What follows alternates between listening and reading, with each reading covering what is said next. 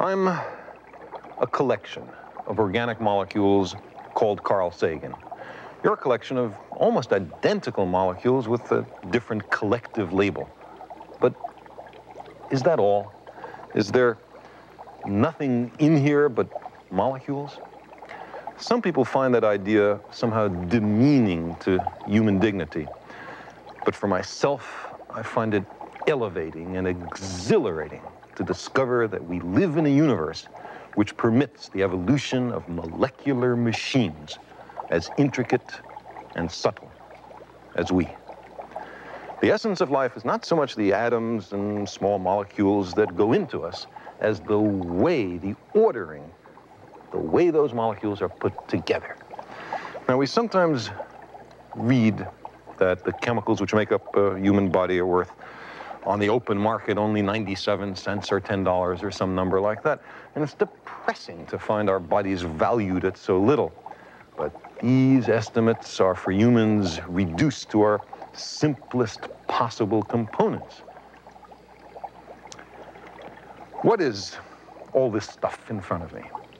These are exactly the atoms that make up the human body, and in the right proportions, too.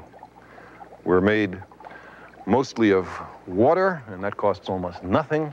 The carbon is counted as coal. The calcium in our bones is chalk.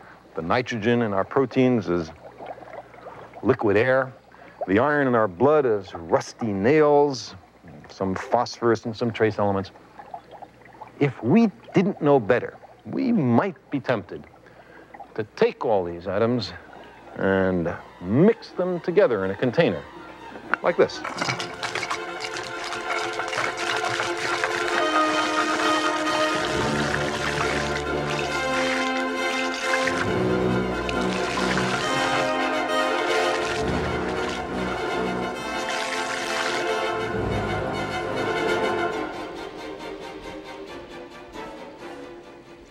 And stir.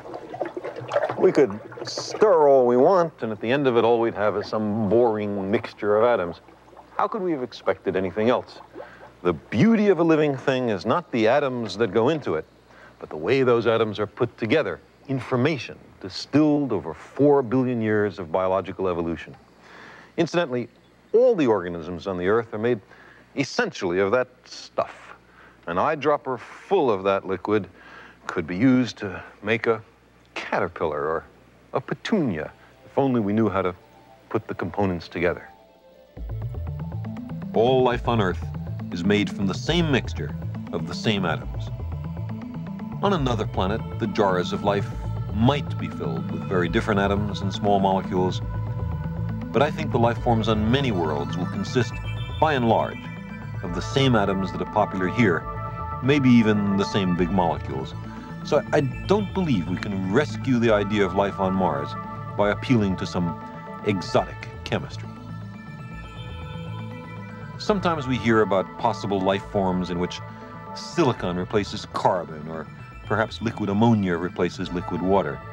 But at Martian temperatures, there don't seem to be any plausible silicon-based molecules which might carry a genetic code.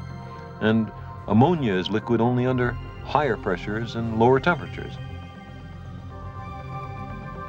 Someday in the distant future, we might have a collection of jars, each containing the elementary biochemistry of another world.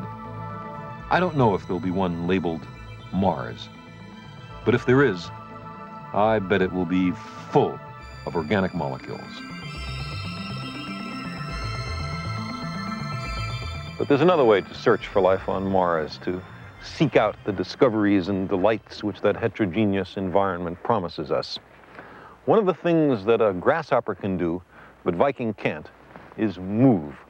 We landed in the dull places on Mars. For all the solid scientific findings and tantalizing hints which Viking provided, we know that there are an enormous number of places on the planet far more interesting. What we need is a roving vehicle with advanced experiments in biology and organic chemistry, able to land in the safe but dull places and wander to the interesting places.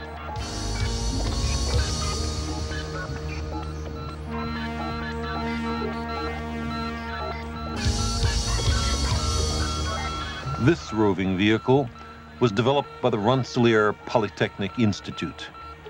It has a long list of dumb things it knows not to do. A Mars rover hasn't got time to ask whether it should attempt a steep slope. Radio waves traveling at the speed of light take about 20 minutes for the round trip to Earth.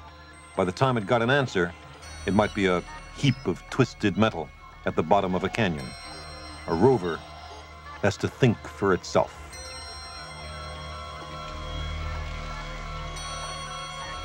Imagine a rover with laser eyes like this one, but packed with sophisticated biological and chemical instruments, sampler arms, microscopes, and television cameras, wandering over the Martian landscape.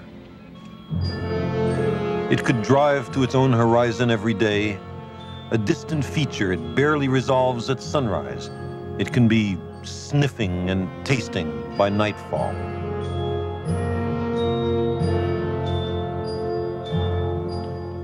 Billions of people could watch the unfolding adventure on their television sets as the rover explores the ancient river bottoms or cautiously approaches the enigmatic pyramids of Elysium. A new age of discovery would have begun. Most of the human species would witness the exploration of another world.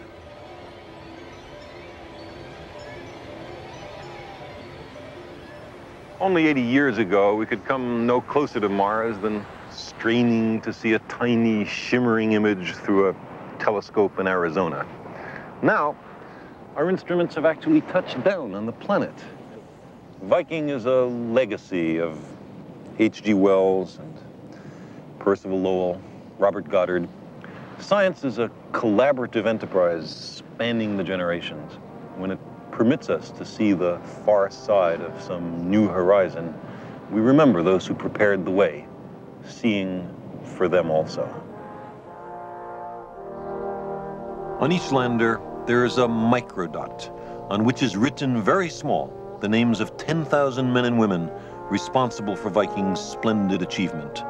One of the names in this microdot belonged to a friend of mine, a remarkable microbiologist named Wolf Wishniak. He was the first person to build a machine to look for microbes on another world.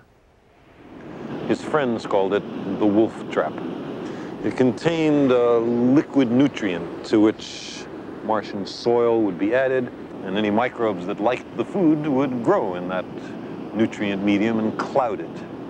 The wolf trap was selected to go with Viking to Mars, but NASA is especially vulnerable to budget cuts, and the wolf trap was removed as an economy measure. It was a terrible blow to Wishniak. He'd worked 12 years on it. Others might have stalked off the project, but Wishniak was a gentle and dedicated man. He decided instead to study the most Mars-like environment on this planet, the dry valleys of Antarctica, which were long thought to be lifeless.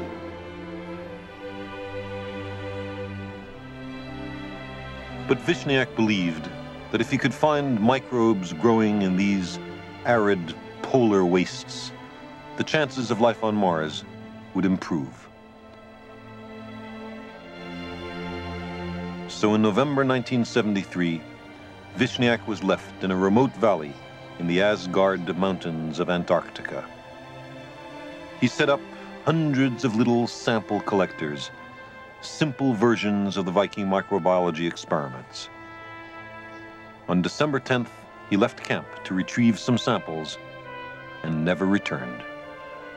He had wandered to an unexplored area, apparently slipped on the ice, and fell more than 100 meters.